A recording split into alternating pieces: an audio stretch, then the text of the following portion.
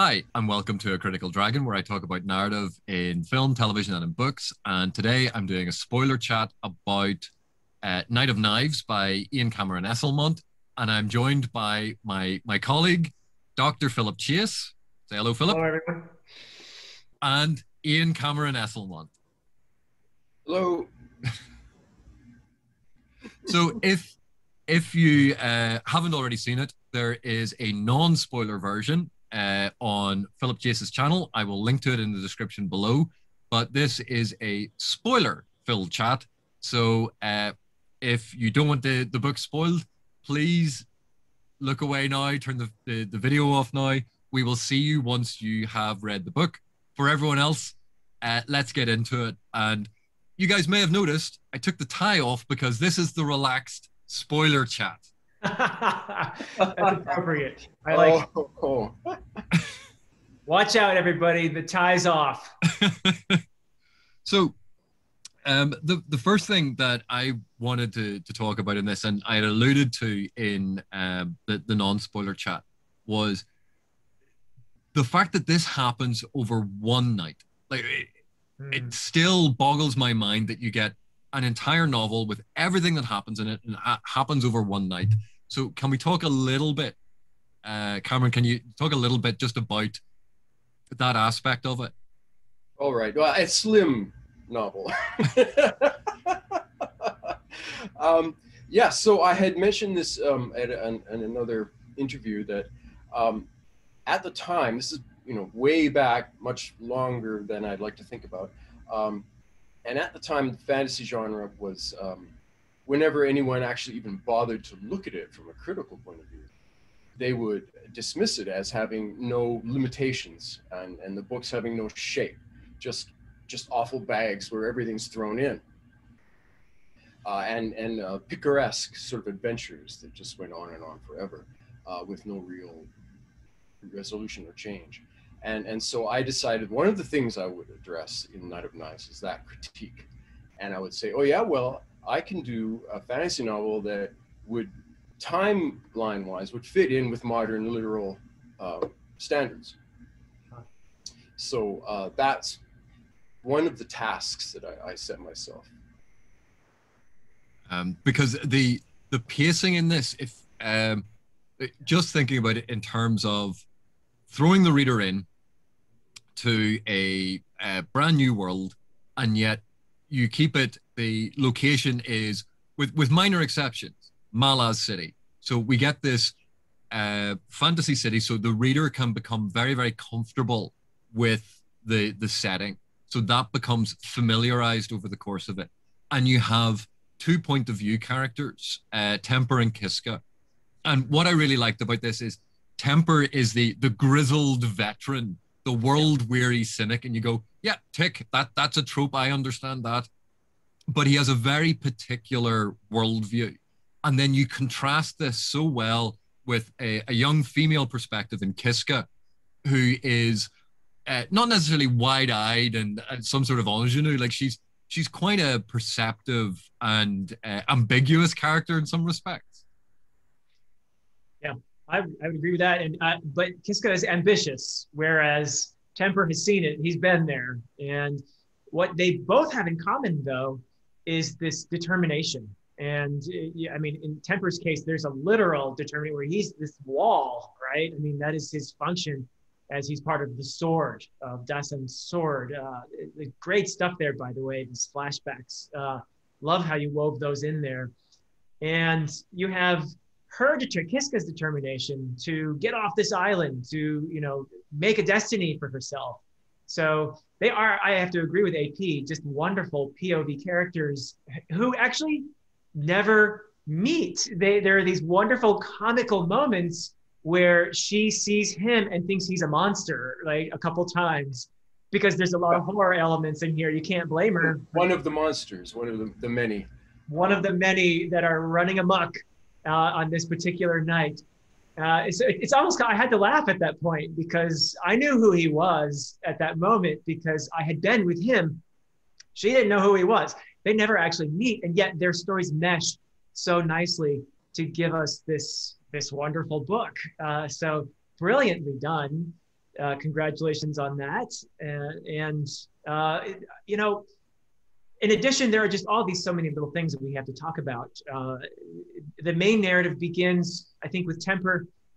We'll talk about the prologues because I think they're beautifully written. In fact, that's what I want to do a close reading of, is the very opening. But we'll save that for a bit.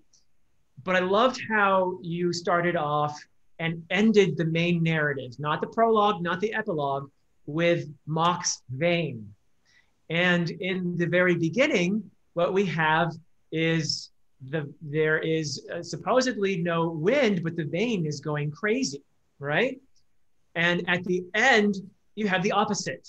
You have a blustery wind, but the vein is like almost like it's rusted, so it's not moving. So I thought that was an interesting little message there. Things are on the loose here, maybe in the beginning, like things are happening. We're being warned here by Mock's vein that things are about to go a little bit crazy. And it's of course Temper who sees it both times. So anything I'm missing there with the vein? Was that a yeah? Oh, no, we're good on that. Yeah. The possibilities are opening up, and as they the saying is, the walls between worlds are thinning, and anything could happen. Yeah. And this is why of the two, Kiska's in many ways the more dangerous, because she could go either way. It depends on what happens to her. She could join the Claw and darken, or she could go the other way in her character. Yeah. So she's yet to be formed. Interesting. So, and by the way, we are not doing spoilers for the rest of the novels of the Malazan Empire in this video, of course, right? Because we're only talking Knight of Knives, just spoilers. Oh, shut me up if I. Yeah, no, not you. But that was a warning. That was a warning to me. I haven't read them all yet, so you would be spoiling me too. But I have a feeling, you don't have to comment on this, but I have a feeling Kiska's going to show up again, and possibly Temper too. I don't know, but maybe he seems like he's happy at the end to be staying where he is on Malaz. So, but Kiska, I have a feeling she's got a career that we're going to want to watch here. So, any other points you want to touch on, AP? Well, yeah, sorry, it was while you were talking there, because you'd said we were going to be doing a close reading, I was like very quickly having a look to remind myself, because I was prepared. I was prepared for this in that I had read the book and, done all of that. I wasn't waiting until this morning to finish, and therefore it's all fresh in my mind. You cheat. By the way. There's this practical reason why I waited until this morning to finish. So keeping it all fresh in here. Yeah. But before we get on to doing that sort of thing, I wanted to talk about some of the elements to this, because obviously there's an exploration, even though this is such a tight novel. There's actually an exploration and explanation of a lot of the magic of the Malazan world, which people have had difficulty wrapping their heads around, because particularly in the modern day, we're so tied up in discussions of, is it a hard magic system or a soft magic system, and why isn't everything explained to me in detailed appendices that list all of the rules? And so Cameron, dealing with or talking about the magic system, what would you like to get across, or what are you trying to get across about the magic rather than the magic system, but the magic of the Malazan world? What is it that intrigues you, and what you're trying to show? And again, Steve might have a different. Well, he will have a different take. But for me, and him as well, I think people want to should dispense with the mechanism, the mechanical approach to magic. They shouldn't take a sort of D&D system approach to magic. At least in our world, what we wanted to explore was magic as power. Okay, so it's something that you can grasp, and all that you make of it is, well, what can someone make of power? And so it's on that sort of an idea of you were granted access, and then what you make of it is up to you. Yeah, which is obviously very familiar to anyone who's read Tolkien, because a lot of what Tolkien did with magic is magic as this ineffable power that, yes, there are ways to shape it, but ultimately magic is power in Tolkien's world. And there's a difference here too. I think magic is more common in the Malazan world. In fact, it is a bit of an equalizer, is it not, in many respects, which is, I think, something you guys did deliberately, if I'm understanding that correctly. Yeah, it's one of it doesn't feature so strongly in Knives. It's there, but we wanted to portray a world that was pretty much feminist, that was gender equal. So you might have a criticism of a character, but it's not based on their gender. It would just be based on their skills or their attitude or their, and so, and again, power or magic, men and women, everyone has equal access to that. Yeah. And it's just up to them. And I think that's actually something that, Cameron, do you remember must have been about 12 years ago? I know you weren't at ICFA that year, but I've talked to you about it. One of the very first papers I gave at ICFA had to do with the Malazan world of the feminist. And I gave this whole paper based on, because the magic is available to everyone, anyone in the Malazan world can learn magic. There will always be people who have a talent for it, but anyone has the opportunity to. Like music. Yeah. Or Kiska, for example, in Night of Knives. Kiska, it has some talent. She, for whatever reason, her own personality, her stubbornness, whatever, she refused Agala's, is that how you say the name? Agala? Agala. Yeah. She refused her mentoring. She wanted to forge her own path, so to speak. I don't know if she eventually does learn to use her talents or not, but it's an interesting aspect of this. Yeah. And what I love. Sorry, AP, I'm sorry. I didn't mean to cut you off there. I just wanted to throw that in as an analogy. Music being something that's available to anyone, and yet we're not all professional musicians. So. Yeah, and that was always how I had thought about it. And one of the things that I really appreciated about Night of Knives is, and the reason I was actually telling this anecdote was, I had put that essay up on an old blog site that I had, and all of this criticism I got was, I believe the author is overstating the availability of magic in the Malazan world. There are only adepts or people who are talented, and there was all of this criticism. And one of the things I loved about Night of Knives is in this edition that I have, and I'll flip through because I bookmarked it. On page 37, Temper says, touched, common slang for anyone who knew the Warrens. The skill to access them could be taught, but it was much more common for someone to just be born with it, the talent. And so you explicitly put in Night of Knives the evidence that I needed to defend myself when I had suggested that, yeah, people could learn this, but you would have to find a teacher. And if you think of, and this is one of the things I love about the psychology of the Malazan world. If you are a practitioner of magic and magic is power, would you really want to train a rival? And so finding someone to teach you is not as easy as we might think, because if you have all of this power and someone goes, oh, I want you to teach me, and you'd go, well, I don't know you. Why would I teach you? You're just some random person. I have all of this power. You want some of my power? No. And there's this wonderful complexity of psychology of, yes, it is technically available, but it's going to be dependent on finding a teacher, being able to afford to pay the teacher or find someone who will do it for free, your own aptitude, your own willingness to study for a while. And then over the course of any of the other books, magic is dangerous. And we see that in Knight of Knives. Magic is not without cost. Magic is not without peril. And so, yeah, I'll learn how to play it, but it's not the same as learning to play the guitar and going, oh, sometimes my fingers bleed. It's, yes, I'm going to learn how to access magic, and sometimes my head will explode.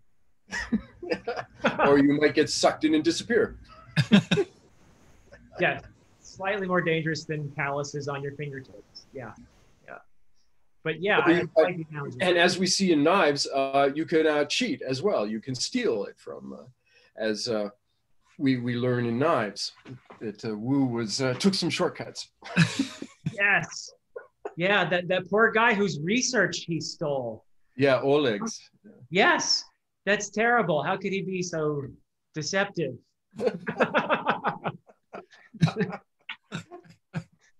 Yeah. And again, it's little details like that, because while we see Kellenved in this, again, he's not a point of view character. Right. We keep seeing him from a distance, and we hear about him. And everything we hear about him is not only consistent with this character that you've created, it's consistent across all of the books, of this slightly mad, slightly untrustworthy, power-hungry, but not necessarily controlling kind of character who's just, slightly insane, and you don't know whether to like him or go, he's the most dangerous thing on the planet. Yeah. But I found him in Knight of Knives. I agree with everything you just said, AP, in terms of he's eccentric. He is, on some level, I find the character quite likable. But in Knight of Knives, you really get the sense that this guy is creepy too. I mean, he's dangerous. He is a dangerous, deceptive little fella, and you better watch out. I mean, the level of fear that the more mortal characters exhibit in his presence just is a tip-off. I mean, watch out. This guy is dangerous. And so is his partner, of course, Dancer. So I really loved that aspect of it. And this is something I've seen consistently in the Malazan books is you give us these great perspectives. These mortal, ordinary people, well, not ordinary, but Kiska and Temper are both characters that are easier for us to relate to.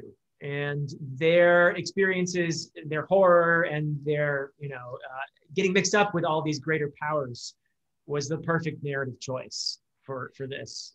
So nicely done. I also love the humor in here. I mentioned before how funny I thought it was that you had Kiska and Temper sort of meeting, not really meeting, and her thinking he was a monster.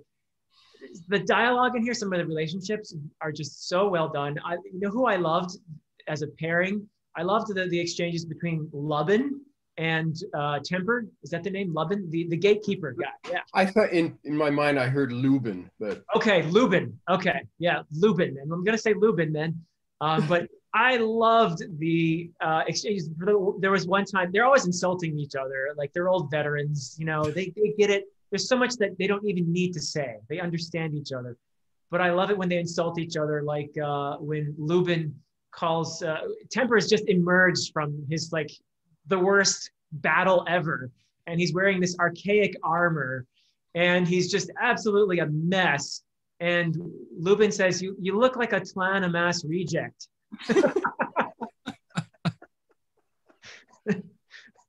I think. But isn't that the point?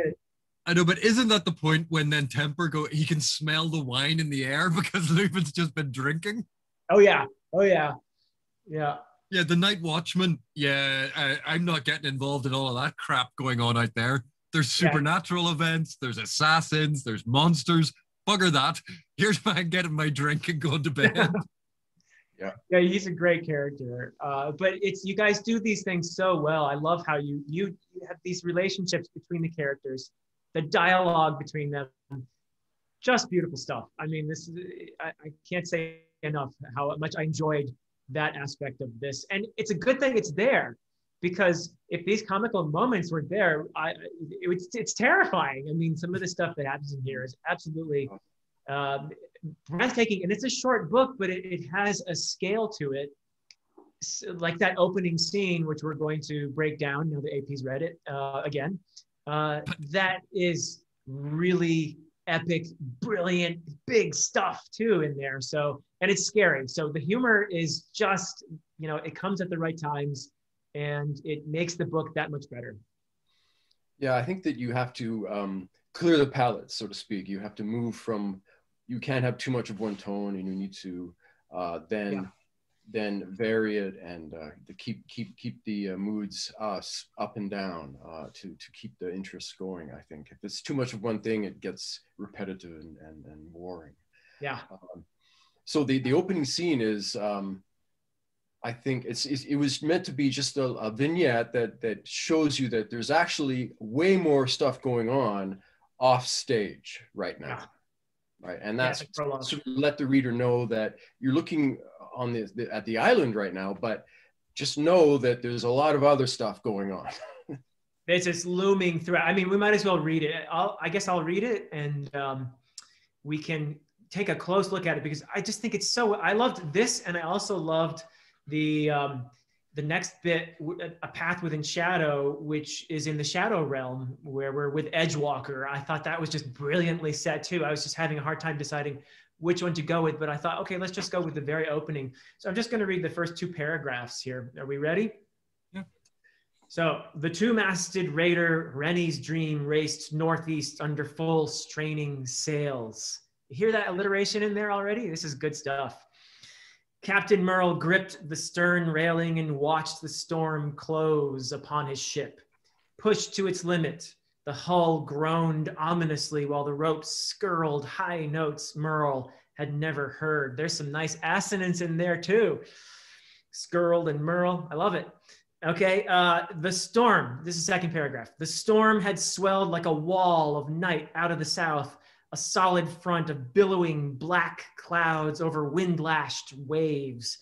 But it was not the storm that worried Captain Merle, no matter how unnatural its rising.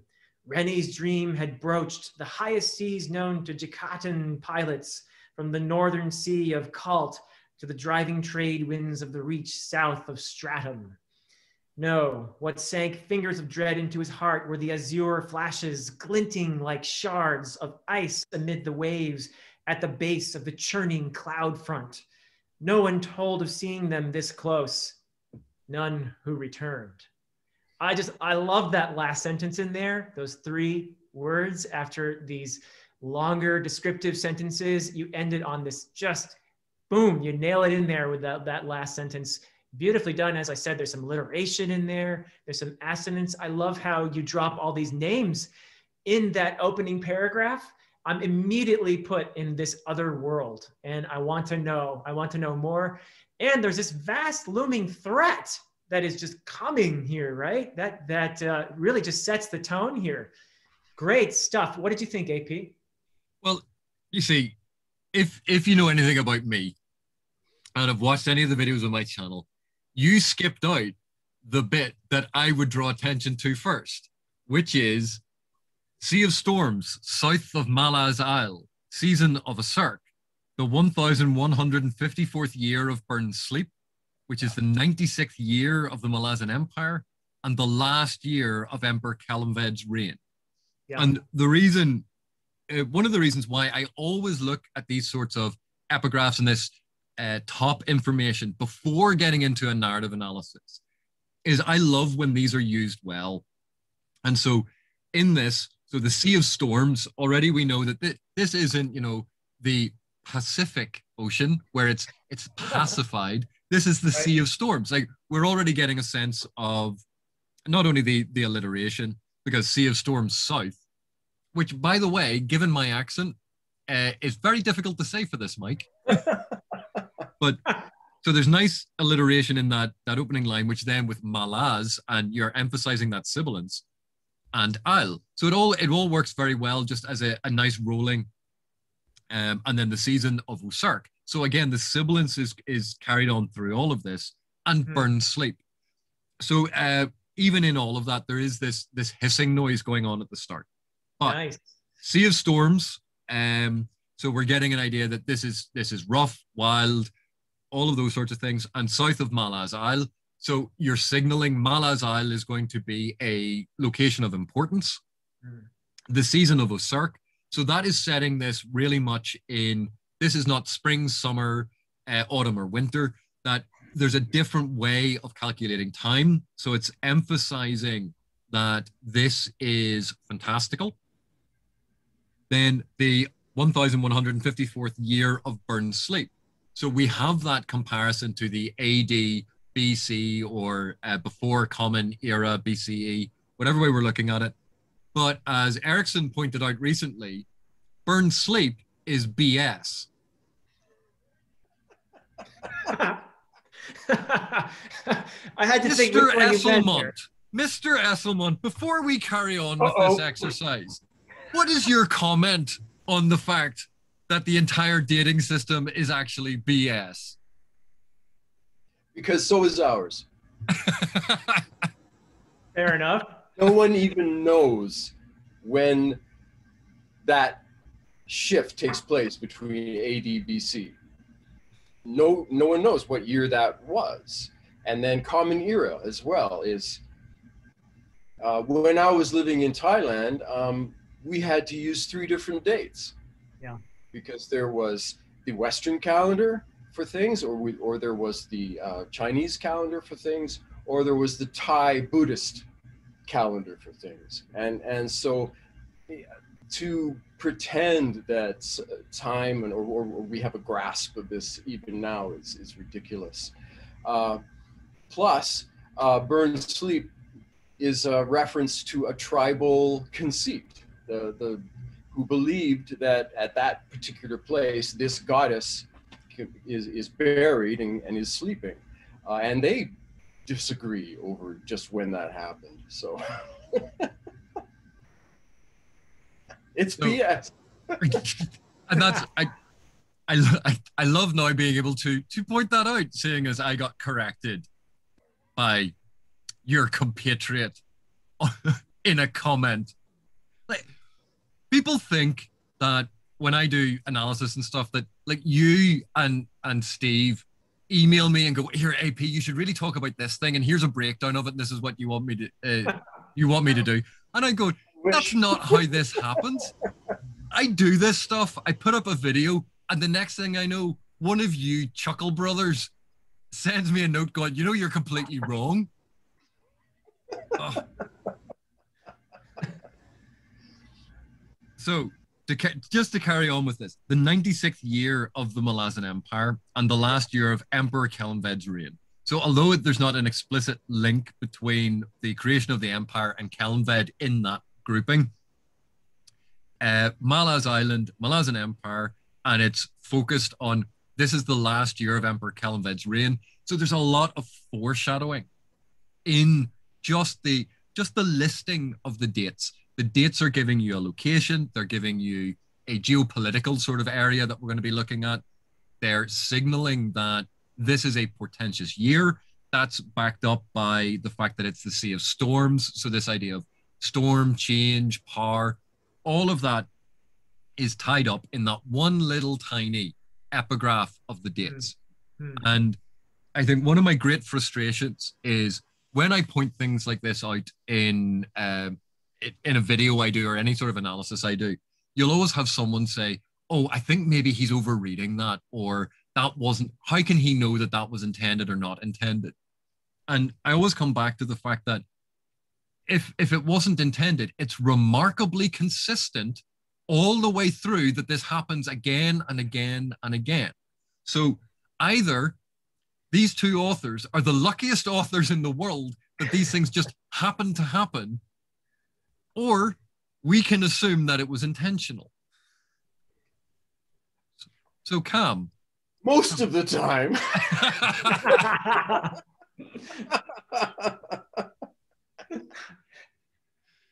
Oh dear. Great answer. Great answer. Yeah. But what a lovely, lovely prologue, you know? I mean, that's just great stuff you have there. I mean, the billowing black clouds and the wind-lashed waves. I mean, you set the tone. It's great stuff. What happens to the poor people on the Rennie's Dream is also very much foreshadowing, shall we say. And that it comes up again in the book too. There's a moment when you have the fisherman who has successfully, at great cost, kept back this invasion, right? I'm not even sure what to call these riders, these storm riders. They're a pretty interesting group too. I have some questions about them, but yeah, this poor ship comes up one more time in the narrative when the poor fisherman is trying to keep them back, and they finally beat him by bringing up this iceberg with this frozen ship inside it, and he can't melt the ship, and so boom, great stuff. Way to tie things together too, very nicely. So one of the things that I liked about the prologue as an opening is there's this evocation, because it's nautical. Obviously the Malazan Empire, Malaz Island, we get a sense that it is a nautical empire, that it began as this sea empire. And of course, given my geographical location, I would immediately be making connections to the British Empire. Very small island that in terms of world affairs had this huge influence that far exceeded its small geographical boundaries because of its navy, because of its expansionist past. But the tone of all of this was of the horrific horror stories of the supernatural elements of the navy and the stories of these sailors at sea, these dark folkloric elements, which foreshadow then for me a lot of the horror tone and elements that you work into it. And that is in combination with those fantastical elements. So we get this blend of what we're expecting of fantasy, of epic fantasy, or whatever subgenre we're going to place it in. But it is clearly signaling all of these horror elements because it's the Night of Knives. So we already have that darkness setting. We have these strange supernatural storm riders. We have the ship frozen at sea. And, we can even recall in Dracula, Dracula taking over the ship and the guy lashed to the wheel to direct it to shore. Like all of these sorts of stories of the ghost I was ship. thinking of the end of Frankenstein as well. Oh, up in Antarctica, right? In the Arctic. Yeah.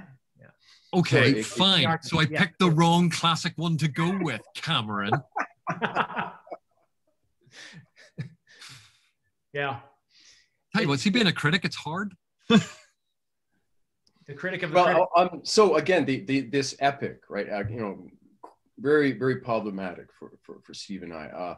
And we're while you say that this is happening, yet in the book and again and elsewhere in the world, these things happen that the reader, I'm thinking who's been taught how to read fantasy in a certain way, expects that to be the central element, the epic adventure, and yet in Knives, no one realizes what happened. It's only a few people in the know realize what sort of a terrible thing had been dodged. And so this epic is undercut because no one even knows that or is aware that it happened. That's a great thing here too. The levels of knowledge. You have our POV characters who really are fairly ignorant about the bigger things going on, don't even know what's going on in each other's parts of the story. And then you have the characters who are more in the know, such as Kellenved and Dancer. But even there, you get a sense that there are levels that they don't know. For example, you have this fellow Edgewalker, right? Who has been around. We don't even know how long he's been around, but he's been in this realm of shadow for quite a while. He's seen the Kellenveds of the world come and go. There's the one guy we meet in the second part. Is it part of the prologue? It's chapters in a no. Well, anyway, it's the Jedel. Is that how you say his name? Jedel, the chitinous guy with the insect-like appearance, he had been a ruler of the Shadow Realm at one point or other. We don't know how long ago. Or a portion of it, yeah. Yeah, or a portion of it. And he's now imprisoned by his successor, presumably. And every time he tries to call upon his power, he gets zapped, right? He's in kind of a bug trap there of a sort. And one of the things that I find like absolutely fascinating about this is it's very evocative of Greek mythology. If you think of Prometheus's punishment, Yeah. so for me, in reading that sequence, that was like Prometheus being chained to the rock and being tortured every single day. And this is one of the things that I loved about this novel. So we have a horror element. We have Kellanved and Dancer, their story that they are pursuing, and that is so important to them about the realm of shadow. We have Edgewalker looking at it from a completely different perspective and going, well, you know, regardless of what happens, they'll be around for a couple of millennia, but then we'll just go back to normal. We have Lecine's perspective, where she's very focused on the mundane empire. We have Temper and Kiska are sort of going, what's going on Malaz Island? Like, our friends are being attacked, and, you know, Temper's focused on these bridge burners who have turned up. Kiska's very focused on, she doesn't want to get left behind, and it's a personal story. And almost all of them are completely and utterly unaware of the danger of the Storm Riders, which is the preoccupation of Agela and the fisherman. Yeah. Right. And Obo.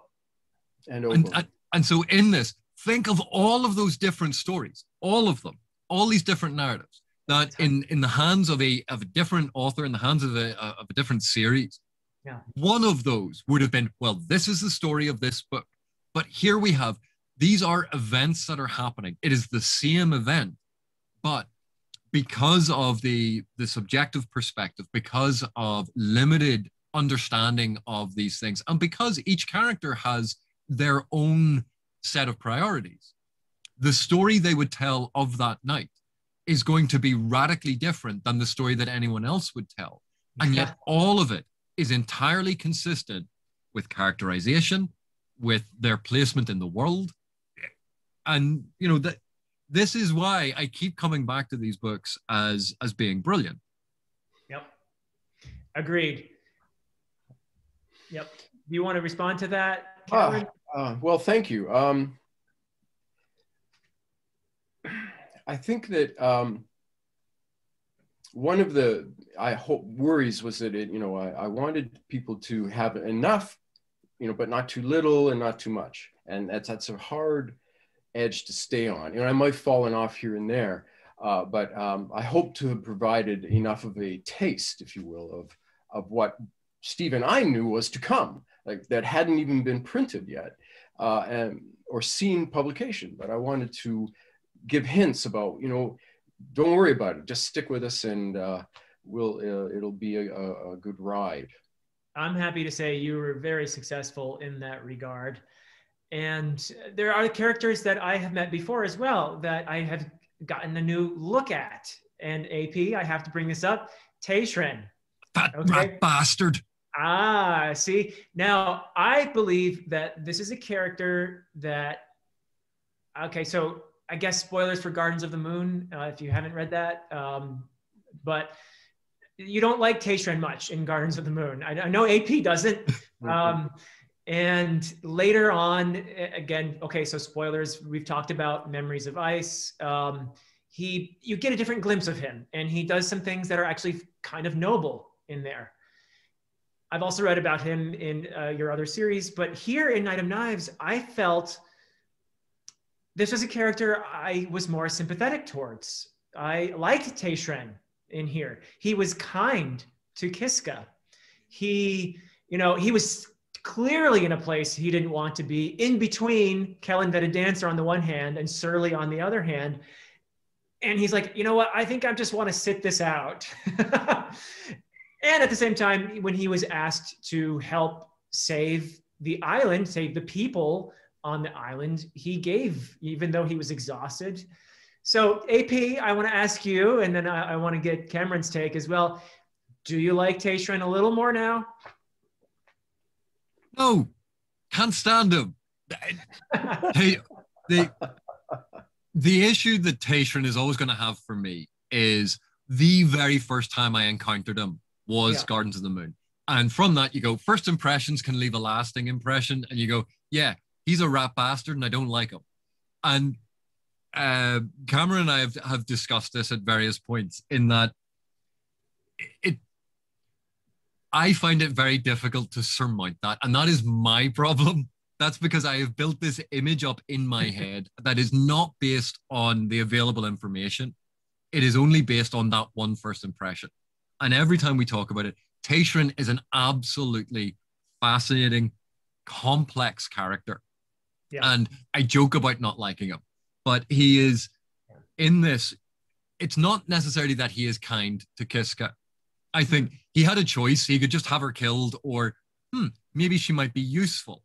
Now, because we're with Kiska's perspective, she may choose to view that in terms of kindness, of giving her a break, or she's looking at it because she has this ambition. Here's her chance. Take me with you. And right. You know, she's aware of the peril. But I think for Taishran, he is incredible. He comes across as incredibly intelligent here. The conflict between calculating. Yes. Okay, fine. Calculating. No, I'm adding. I am not correcting. Although, you're getting interrupted, I would just say too that there's a third alternative in regard to Taishran, which is that he is both calculating. Kiska, yes, she can be useful and being kind. I think you can actually kind of have both there, I would say. Well, maybe you can, but I hate the rat bastard. So, again, this is one of the things that Steve and I are looking at the genre and saying, well, actually, there are no villains. You know, if everything is shades of gray, then there are no absolute villains and no absolute heroes. And Taishran is a very nice case for this. When we first meet him in Gardens, he is the classic villain. He is set up to be the bad guy. And so it's almost a deliberate effort to try and undermine and turn that. Yeah. And if I or Steve can have a reader dislike someone at the beginning of a narrative and manage to bring them around by the end of the narrative and have them, if not like, at least admire or understand that character, then that's a great achievement. And yeah, well, you guys do that all the time, but some people are more stubborn than others.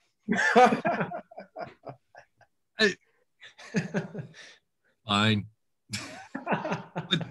But what I really enjoyed about this was that Taishran had this clear, he was caught, as Philip said, caught between what Kellanved and Dancer were contending with Lysine.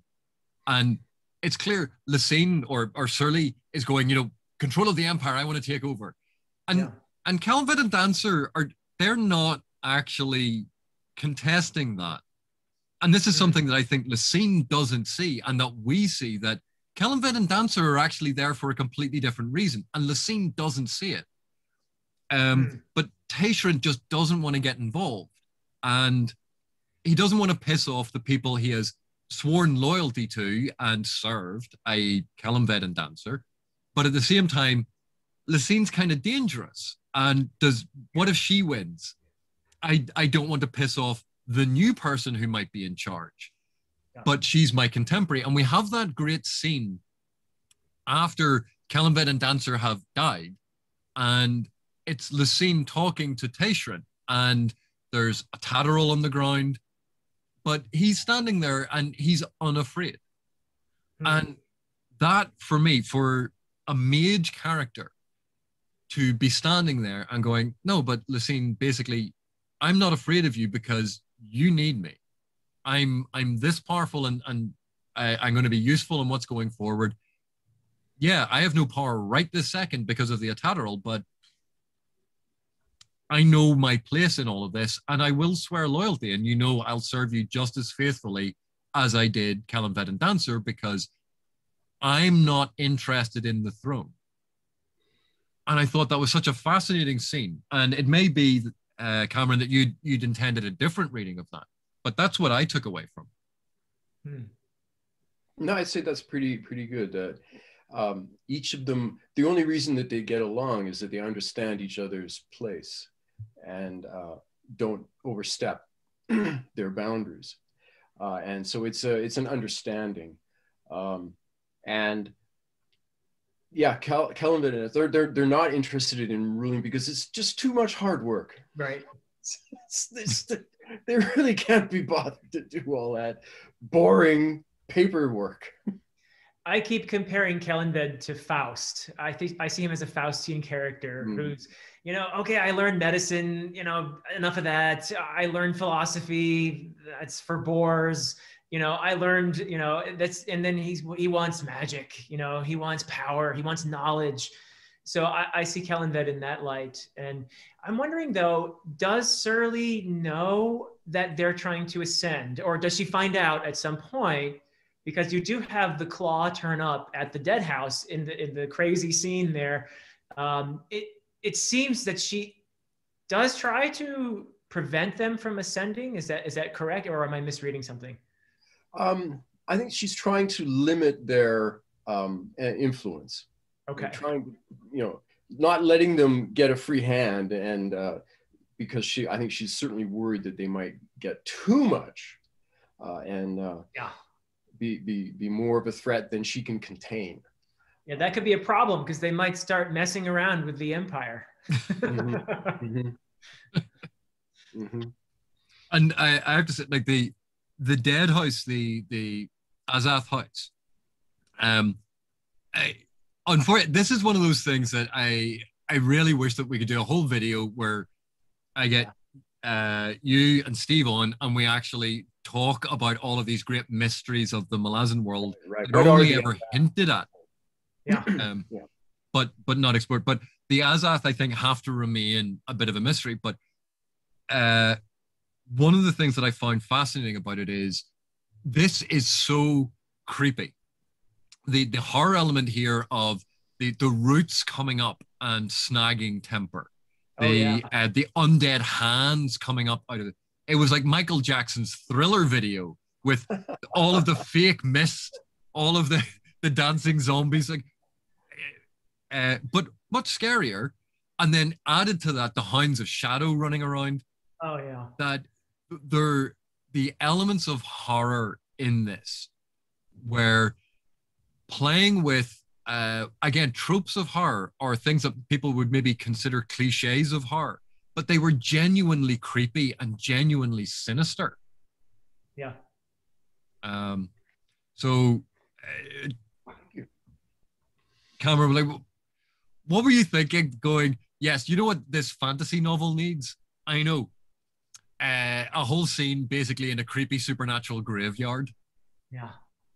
Well, I can't answer every mystery to the surrounding the Azath, but if you think about the prevalence of access to power in the world, how people can potentially amass so very much, and that there has to be some sort of a counterbalance, which is the crystallization of that power, the gathering together and the reburying of that power. And so we have two sides of this equation going on, a sort of a balancing act. There's also, I think, an important clue in here when Temper is basically placed in the role of the guardian, and he's got to keep Jenna, the Jagged. I assume she was some kind of Jagged tyrant at some point or other. He's got to prevent her from exiting the Azath. And at some point he enters Omtos Falak. He enters that realm with her. And at that point, the Azath isn't a house any longer. It's more of a grave. It's more of a mound, if I'm remembering this correctly. Tomb. A tomb, exactly. So the form that it takes would seem to have more to do with the particular period where we happen to be. Its function remains the same, I assume, whether it's the tomb that we're seeing, facade that we're seeing, or the house, or what have you. That this is an ancient entity that goes back way, way, way before. And as you say, something to do with when great power comes along, it's a response to that. It is something about keeping balance, maybe a kind of not even necessarily sentient force that, well, I'm just guessing, I'm conjecturing here. So.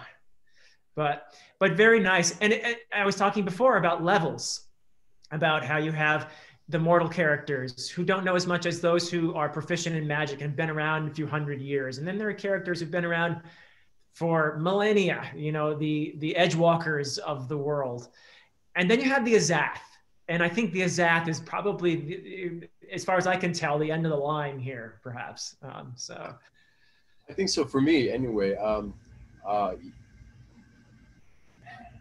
We look at today. We look at tombs. We look at standing stones. We look at these remnants, these ruins, and we wonder. We think we can build theories for what they were and what they meant to the people at the time, but we can never really know. Yeah. We can put forward hypotheses and structure our fancy ideas about their ritualistic purposes, et cetera, but really we can't be certain what the attitudes were of the people who were raising those artifacts. Yeah. Even if Professor Dryasdust claims that he does know. Well, you can tell Cameron has archaeological training because the first thing he went to was, well, there was obviously a ritual purpose that we can't divine. It's like archaeologists, when they find anything, oh, this must have been a ritual. But I want to talk a bit about temper. And again, this is one of those clever things that I think that you work into the novel, which is because we are with Temper as a point of view character, and we get a lot of his internal thoughts, and we get those analeptic sequences, those flashbacks to when he was serving with Dassam and was part of the Sword. And Temper is so humble about his position within the Sword that he regarded the others as greater than him, that he seems to come across as thinking that he was the weak link. And yet we get these moments where we see him from external perspectives and people are in awe of him. And it was this wonderful moment for me because he felt that pretender syndrome, that doubting of oneself, that I don't know about you guys, but I suffer from, in that I constantly feel that I'm underqualified to discuss absolutely anything. And to see that in a character where, you know, we can see as reader that he is clearly really, really proficient, but it is so persuasive early on that we think that maybe he was the weak link. But we see over the course of it that this is just his own psychology that has infected the narrative. And when he faces off against Jenna, against the tyrant, or against the Jaga, we see this come to the fore, and the shock and awe of those that have witnessed what he has done. The fact that he stood, even for a brief time, against a Hound of Shadow. That these are feats that, although he is mortal, although he is one of the little people, that he is an exceptional individual. And yet, because he walked beside Dassam, he always regarded himself as inferior. And I just thought this was, to see that never explicitly stated, that we're never told, oh, and this is how he felt. But all of that comes across in how he tells his story, how he perceives the world, how others see him. Like, we see that. It's this show, don't tell mentality of your writing. And that was just one example of it that I thought was really well done. I got to agree just quickly and just say it's even reflected in his name, which has a double meaning. You know, at first I thought it meant, okay, he has a temper. He's an angry guy. But you learn later on that it actually, no, it does refer to his role in the Sword. I mean, a temper as in the Sword being tempered. So I like that too. So what AP was saying really fits, because, you know, there's temper as in he has a nasty temper, and that would be the less flattering view he might have of himself. But then there's the other meaning of his name, which we see when he stands like a wall and kind of saves the day. So it's great stuff. I think that another thing we were wanting to get across is the consequences of violence. Uh-huh. And he's a wounded man, psychologically and emotionally, and is suffering from survivor guilt, because all of his friends have died, and he's very wounded by it. So and so I wanted to, instead of showing adventure and violence, we have to have the consequences. We have to show how this wounds and harms people and scars them psychically. So he's that's one of the things being portrayed here with Temple. But it's like, even as a little superficial thing, I love the way that each member of the Sword had that sort of title, that name that was given to them to form an actual sword, with Dassam at the center. And it was one of those little tiny touches that is the thing that makes, when we talk about world building, people sometimes have this idea that it's all about the generation of the physical setting. But for me, world building goes far beyond that, because it's about creating a reality. And little tiny touches like that are the things that make it come alive, that it feels authentic, that these soldiers serving, he subsumed his own name, his own sort of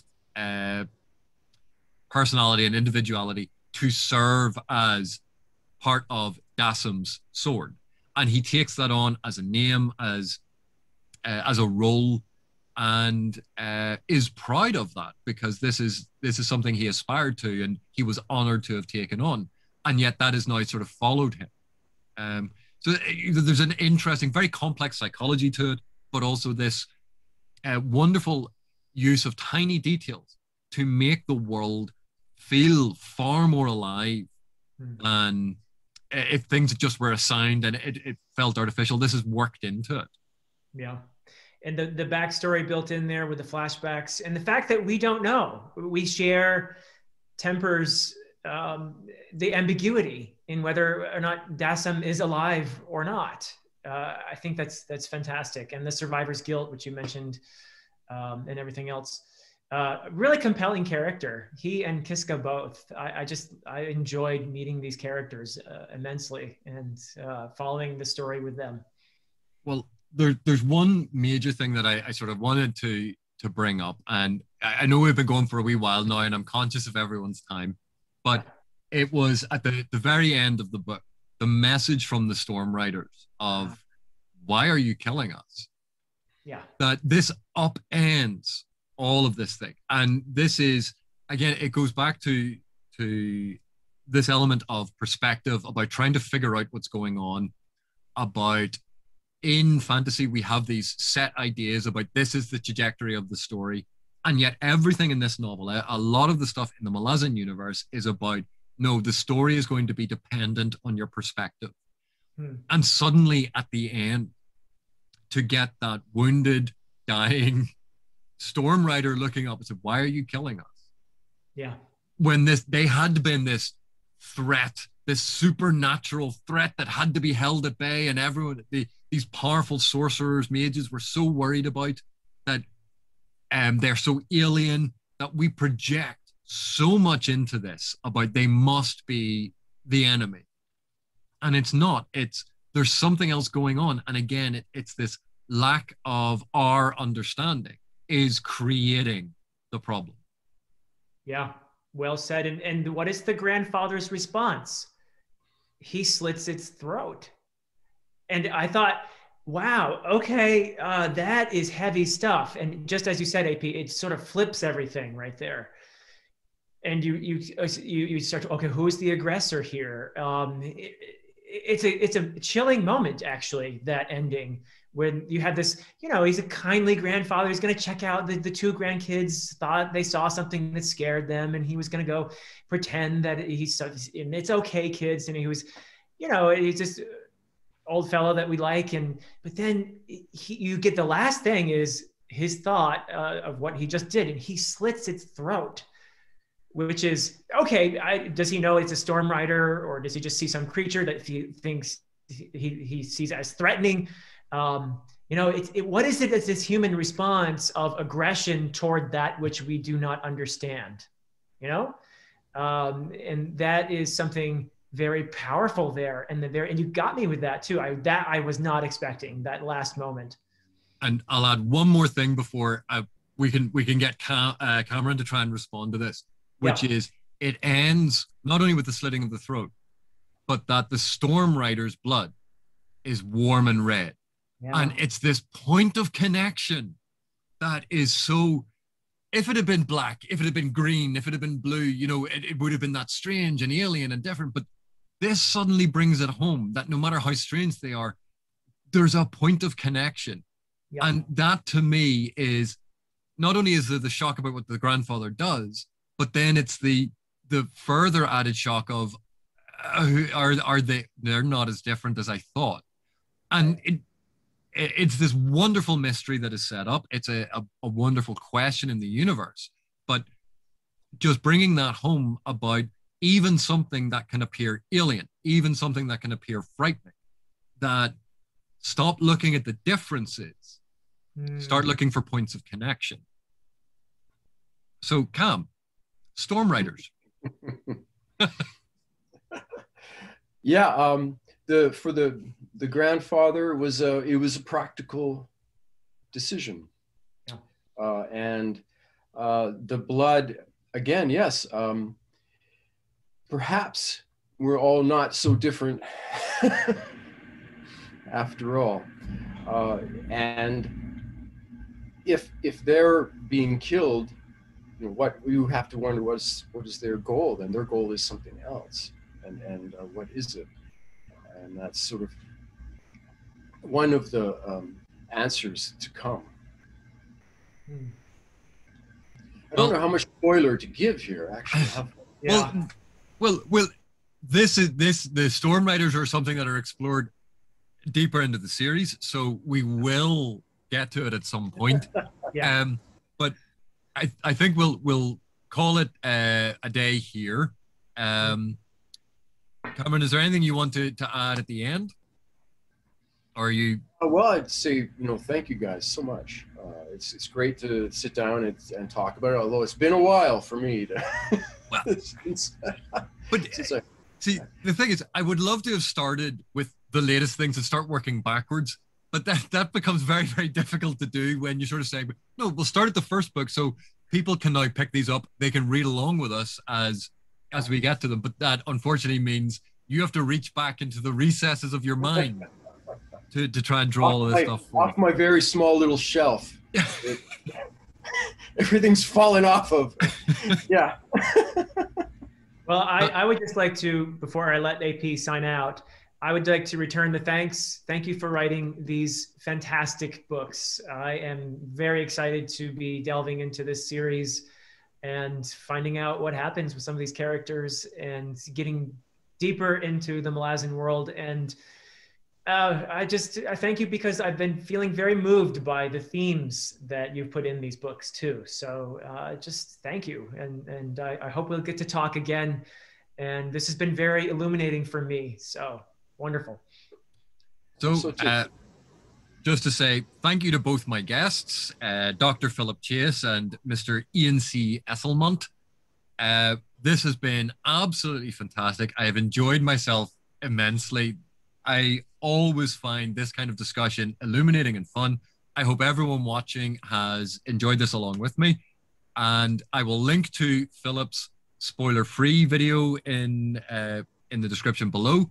And I hope you'll all pick up Night of Knives and we can have a discussion about it in the comments. But thank you guys. Thank you both for coming along. Thank you.